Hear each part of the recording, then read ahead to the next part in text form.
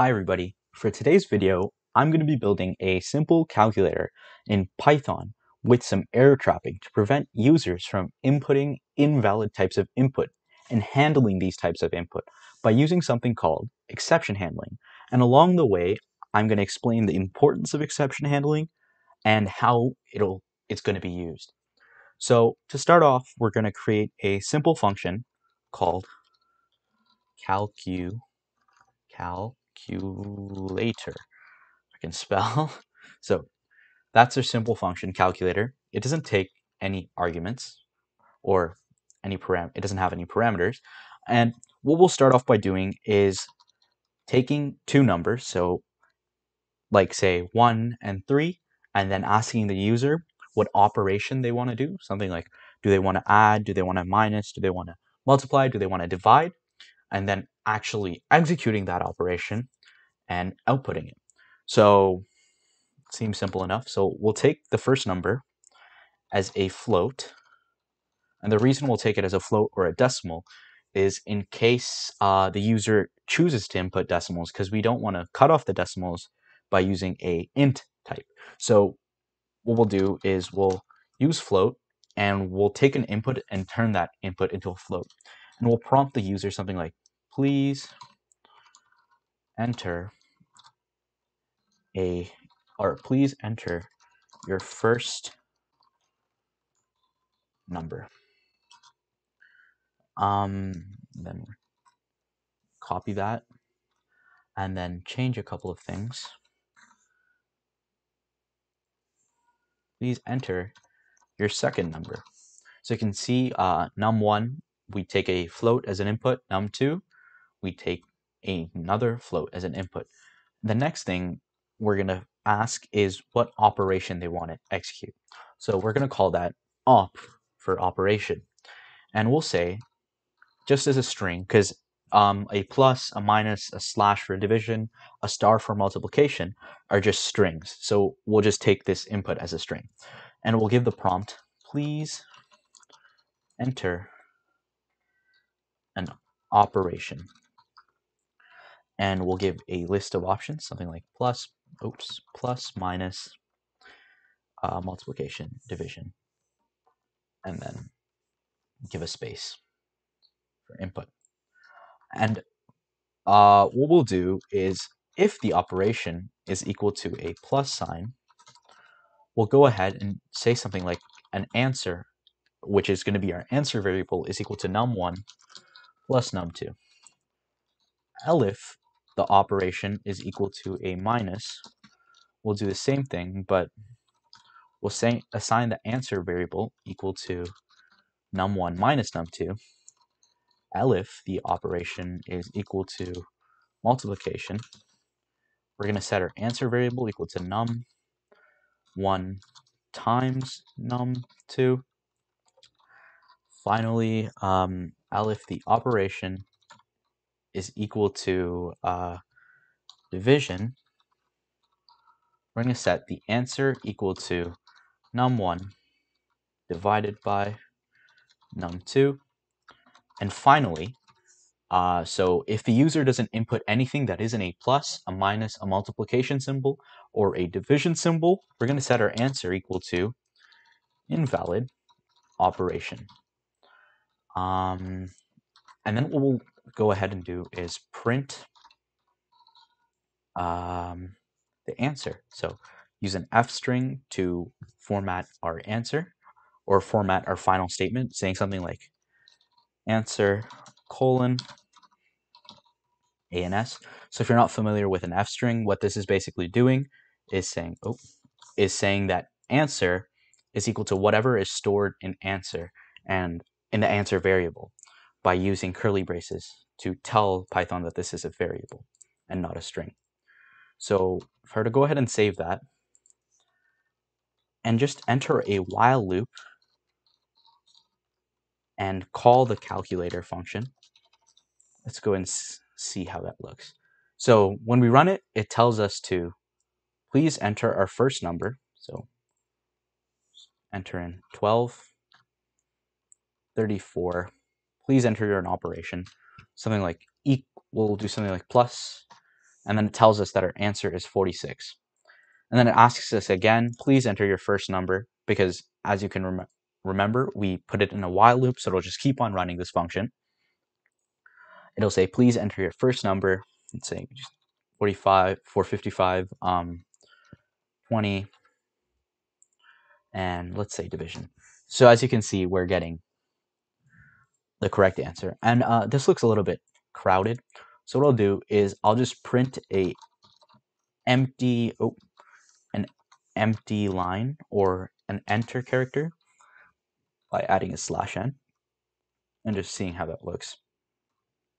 So 12 by 36 plus, and then there's a space. You can do the same thing.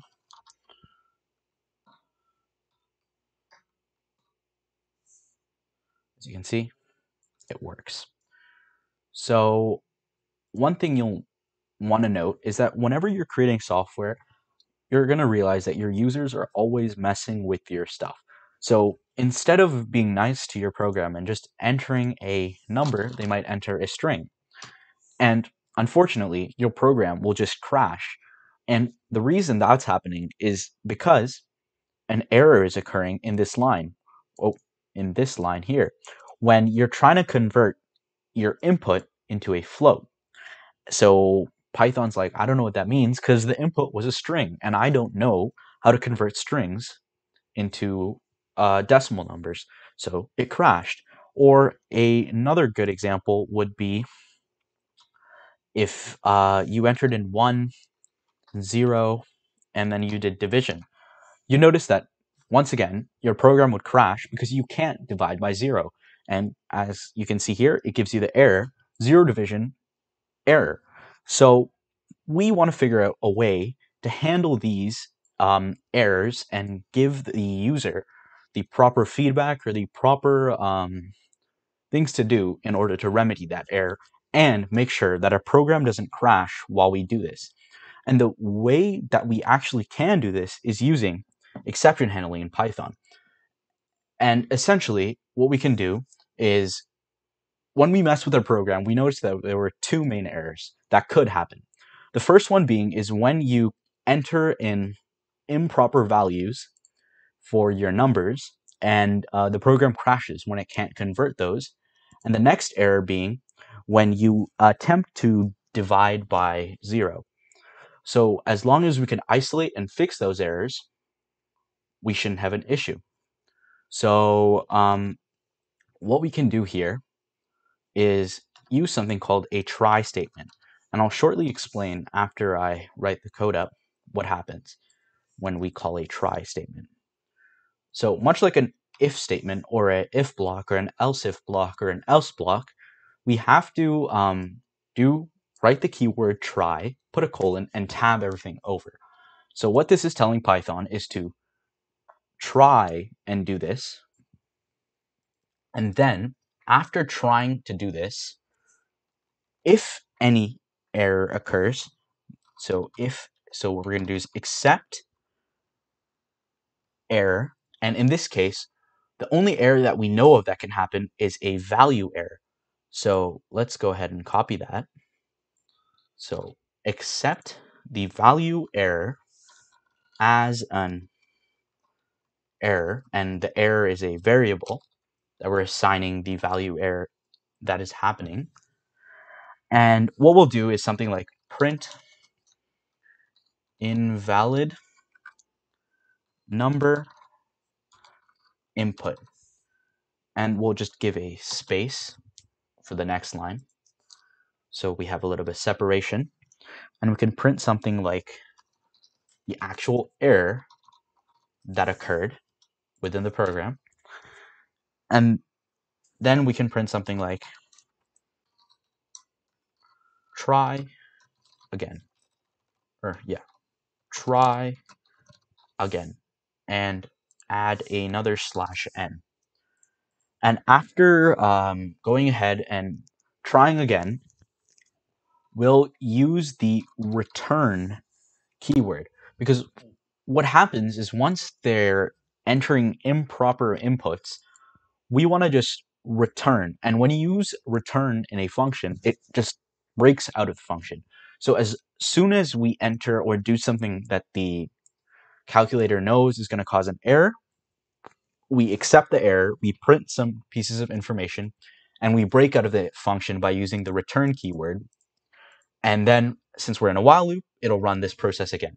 So to recap, what a try statement does is that it goes ahead and tries whatever's in the block, and if any exceptions or errors occur, you can use this statement, so the except statement, and in this case, we're accepting any value errors that may occur because that's the only error that we know that could happen. So accept value error as the error. So if you remember here, the error statement when you had a value error was value error, could not convert string to float, and that was the string. So it's accepting that value error as error. So whatever the error was is going to be stored in this variable, and it'll go ahead and accept it, make sure not to crash the program, print invalid number input, print the error, and print try again. And after saying try again, it'll break out of the function by using the return keyword, and the function will still run again because we're in a while loop. So let's go ahead and see that in practice. So if you can see, it asks us to please enter our first number. Say we entered in some gibberish, and we can see it tells us invalid number input, could not convert string to float, that, try again. It broke out of the function, and it asks us again, please enter your first number. And let's say we were nice this time, we did something like 232, and then we decided to be mean again. We entered in some random string. And as you can see, the same thing happens, even though we're messing with a second number, and it says invalid number input, could not convert string to float. Whatever the string was, try again. And it loops us back to the beginning of the first number. So that seems to be in order. But so say we entered in 1, 0, and we went to divide. It still crashes. So we still need to handle that. And one other thing that I did forget to mention is handling the entering of a invalid operation.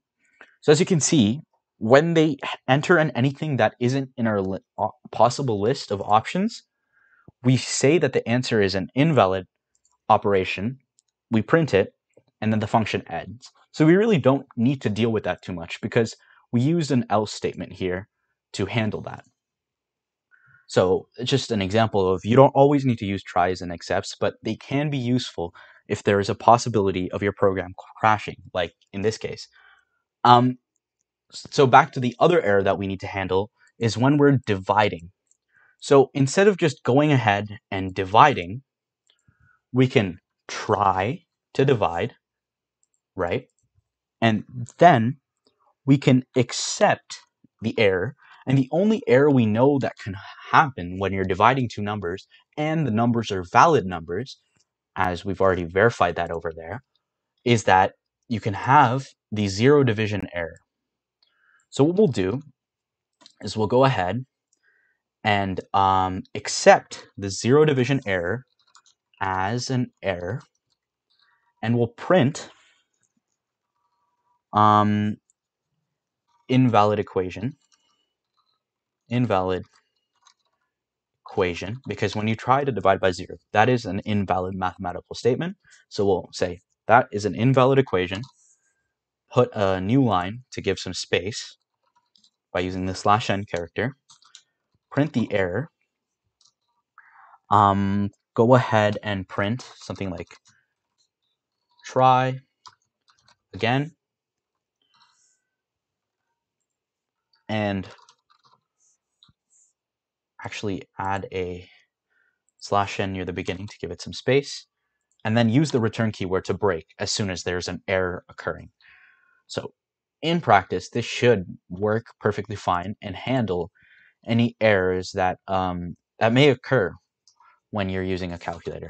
So for example, we enter in a invalid string, it couldn't convert it, told us to try again, and it brought us back up to the first thing that we're doing.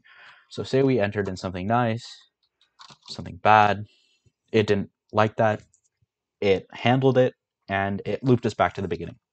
So say we did something good, like a valid number, but we're going to try and mess it up and see what happens when we try and divide by 0.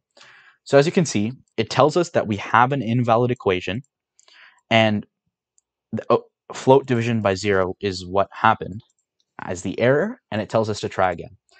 And it tells us to please enter your first number. So that's it for this video. Once again, any questions, just ask in the comment section, and I'll see you guys next time. Peace.